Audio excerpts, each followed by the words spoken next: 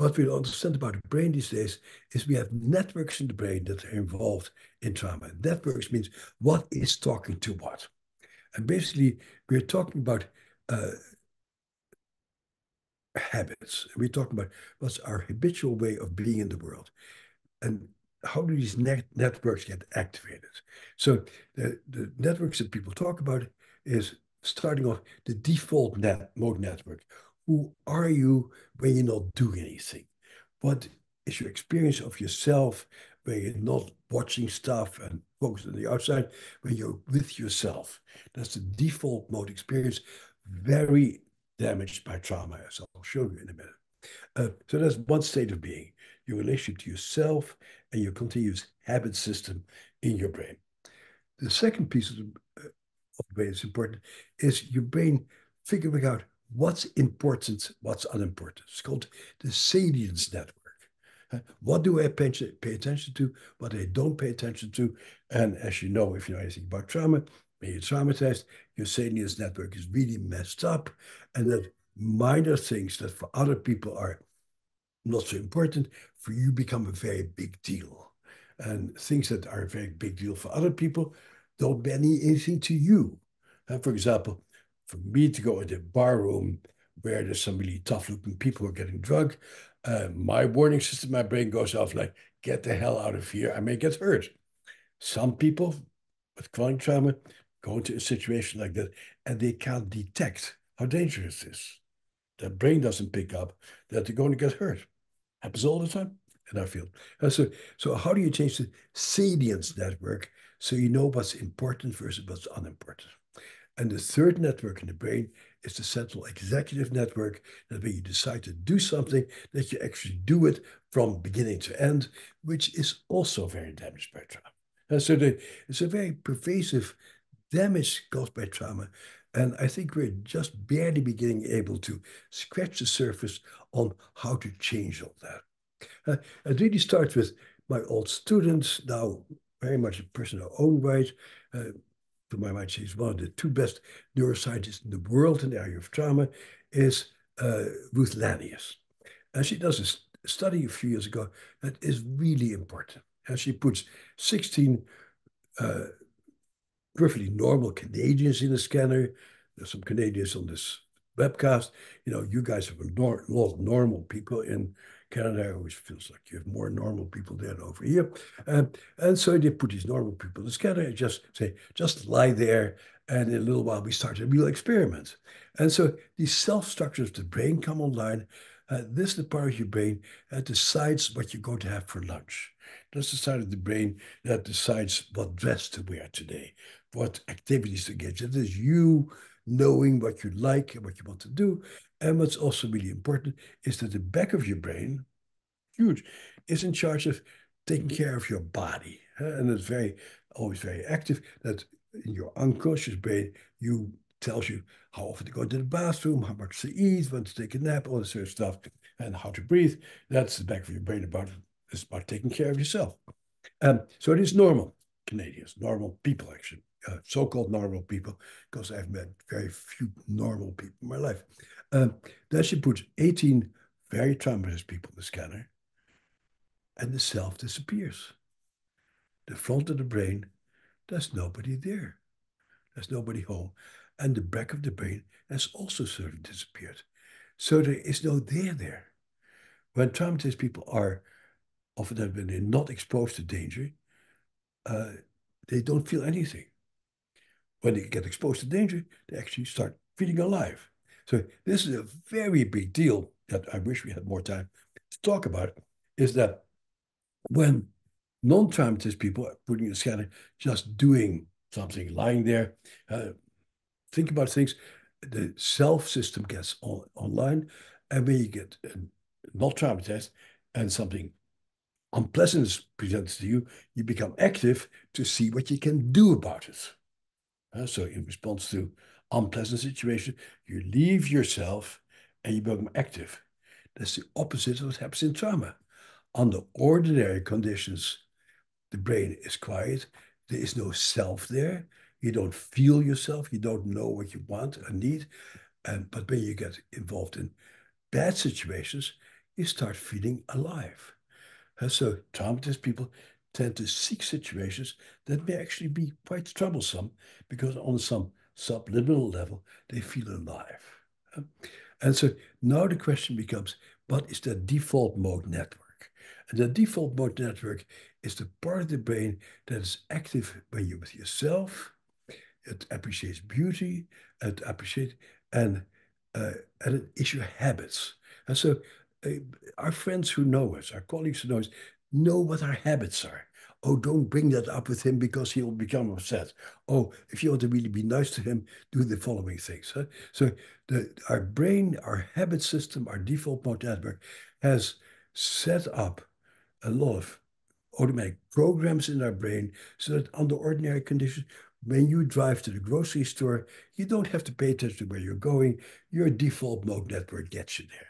And when you're talking to somebody in a store, you don't have to think very much because your default mode network gets you there.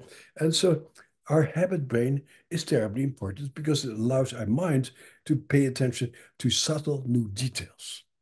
But if your habits turn out to have been based on trauma, on hurt, your default mode network is geared towards trauma.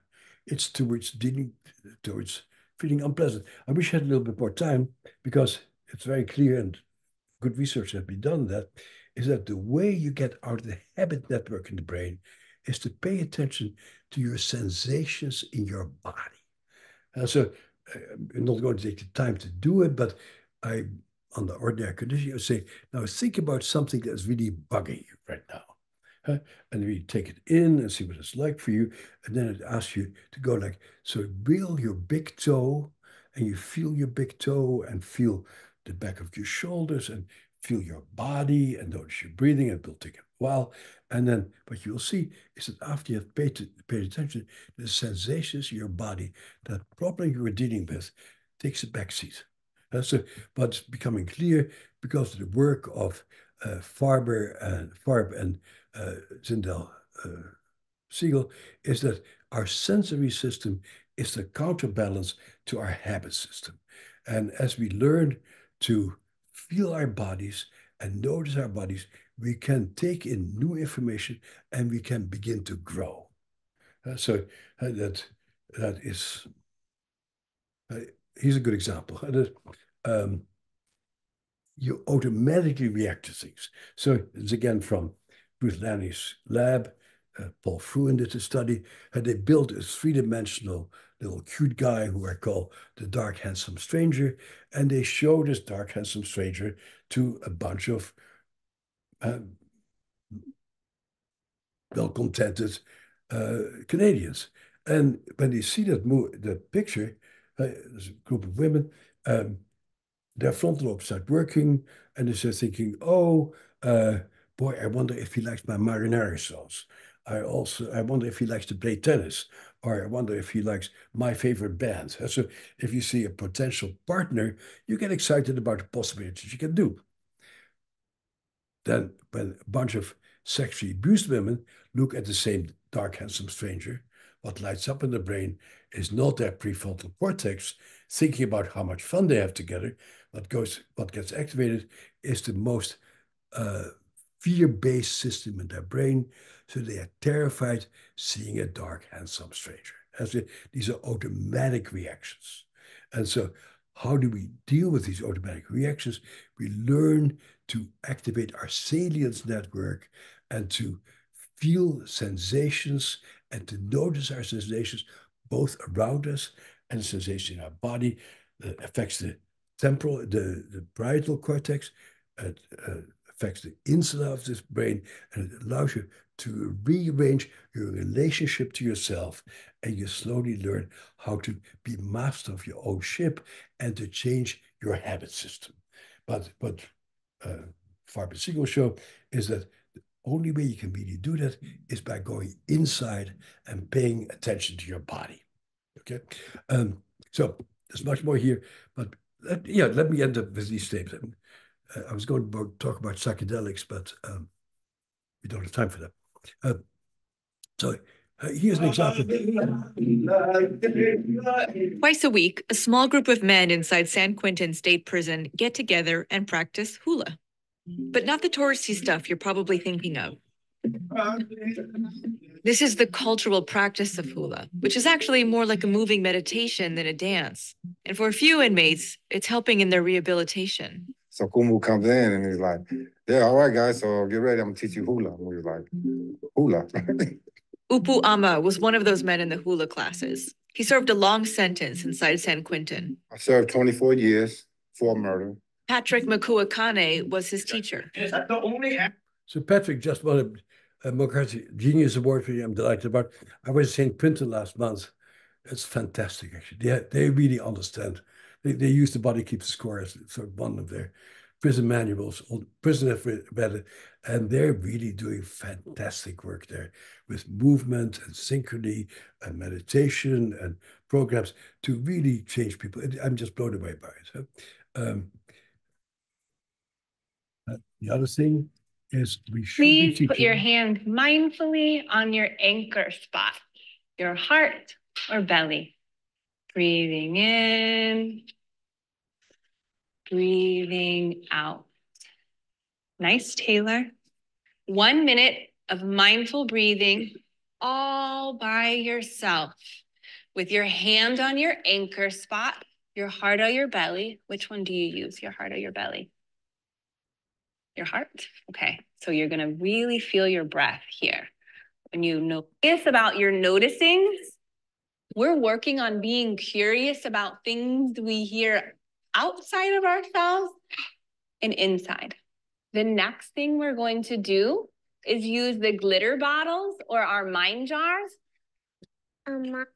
Yoga time is ending. So I'm just showing that as an example of how we can help people to get into their bodies and become owners of their bodies. Yeah, I could show you much more, but our time is up and we all have other things, commitment. But so this is just the introduction. Sorry, it's all I could cram into this very short period of time. But it is really about learning to work with the body. We have a new book coming out, Come to Your Senses, Embodied Self-Awareness, in which we talk about all the exercises that you can do to help people get in their bodies.